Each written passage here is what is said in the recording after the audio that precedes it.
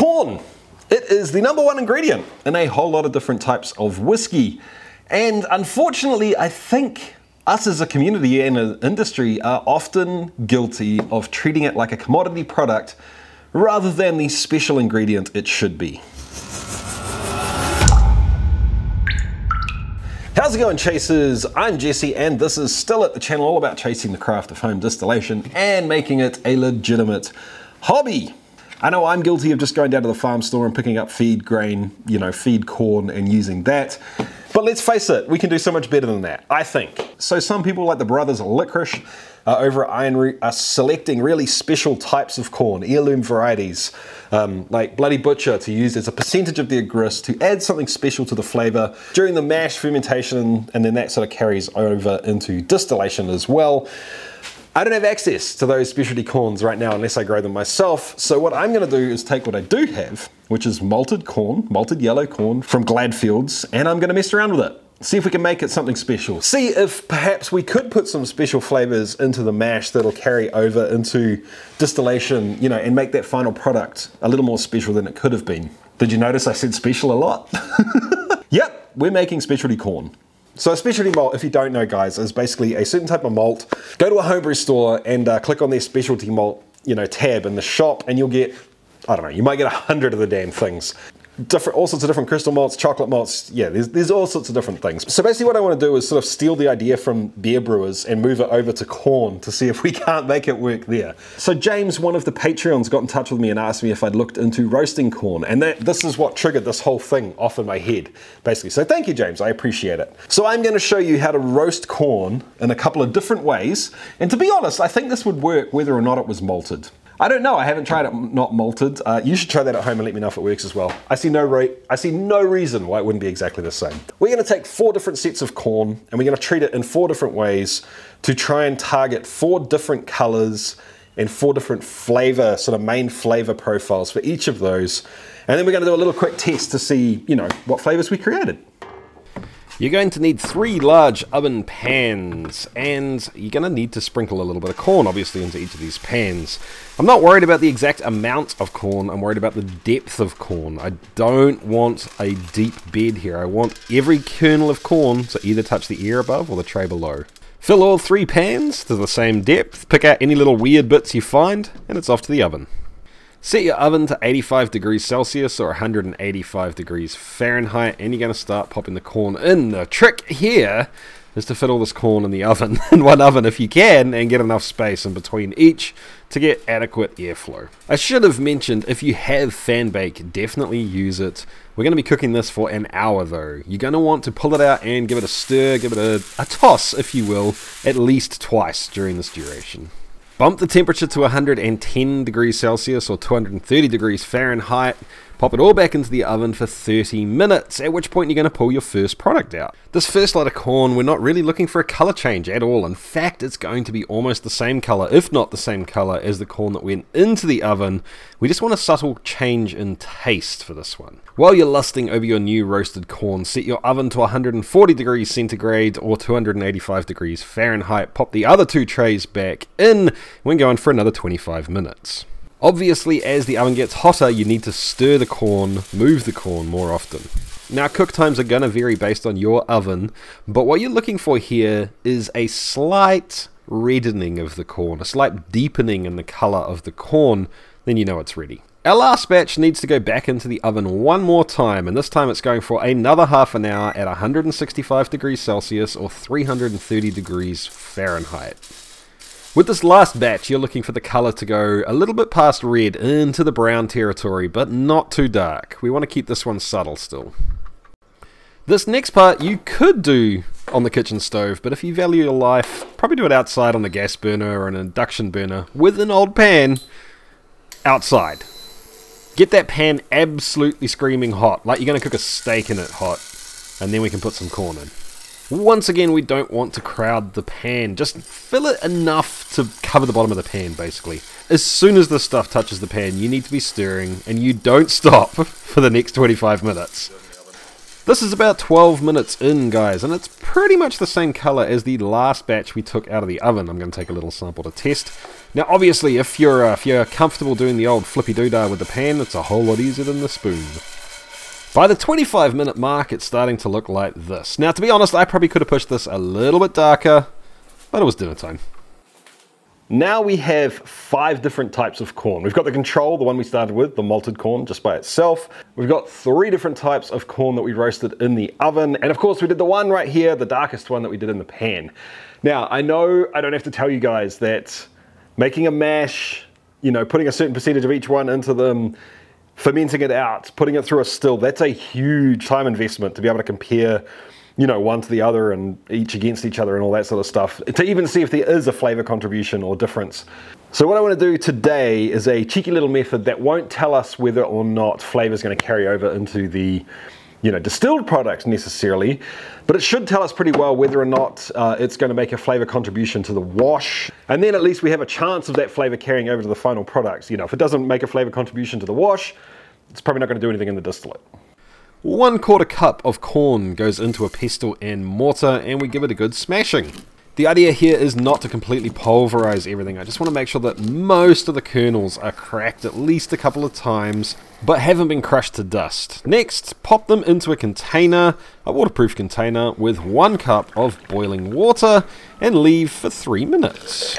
Once your concoction's steeped, use your preferred method to strain the liquid into a glass.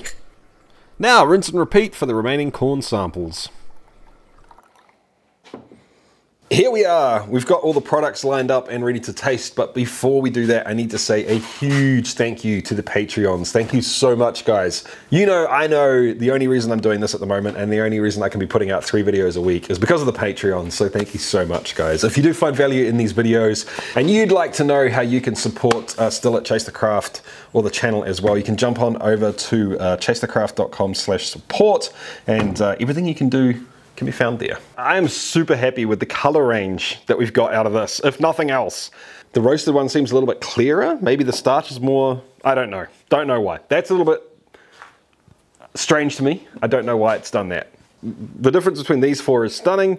It's exactly what I was hoping for, and the aromas coming off them as I was mixing it were right down the alley, right down the zone of where I was hoping these flavors would go. All right then, let's give this stuff a taste, eh? Let's start with the control, the standard malted corn.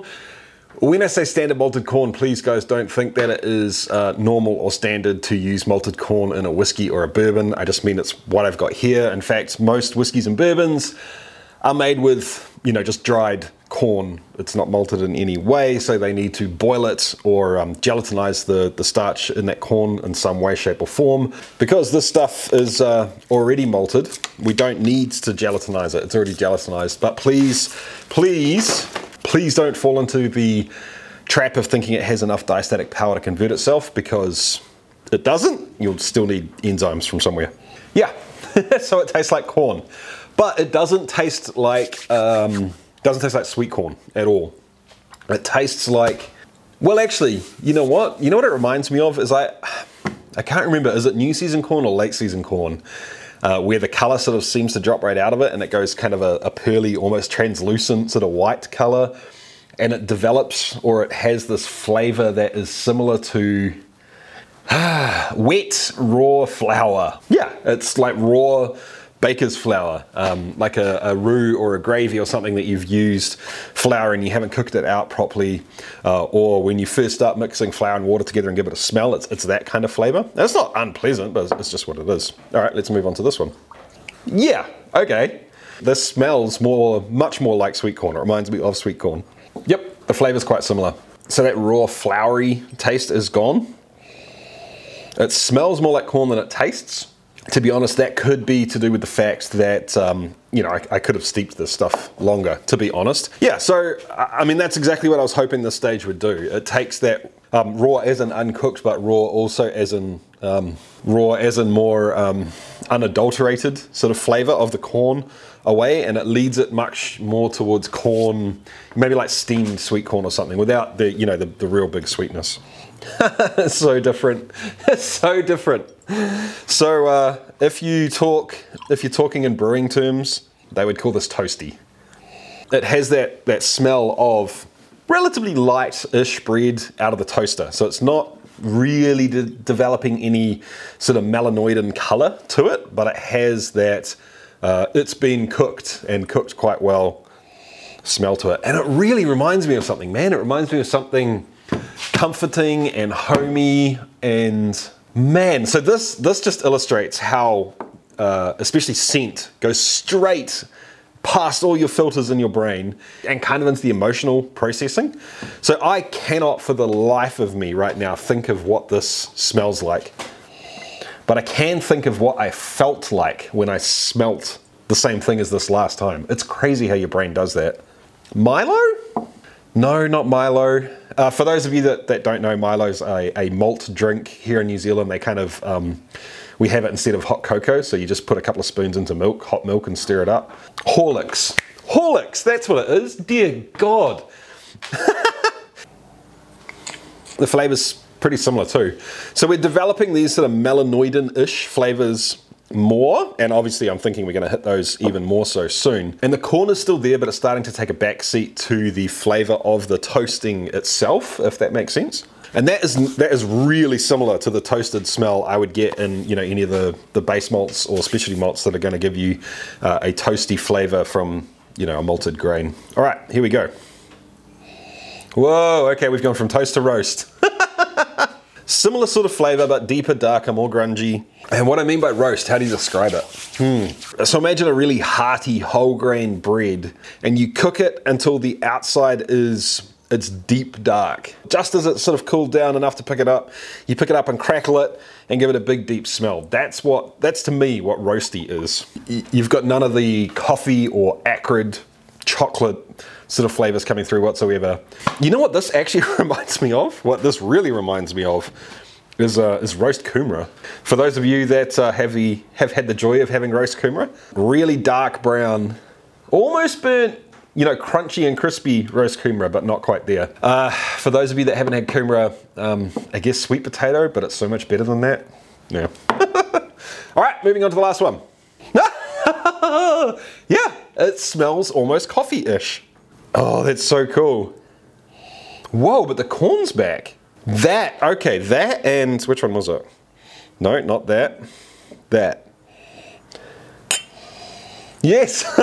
Okay, so the sweet corn flavor with the burnt corn flavor, you know, like almost burnt but not quite burnt.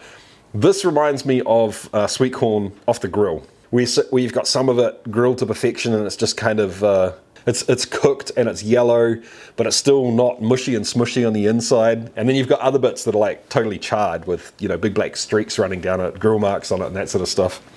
A little whiff of that with a whole lot of that. That's cool. I dig that.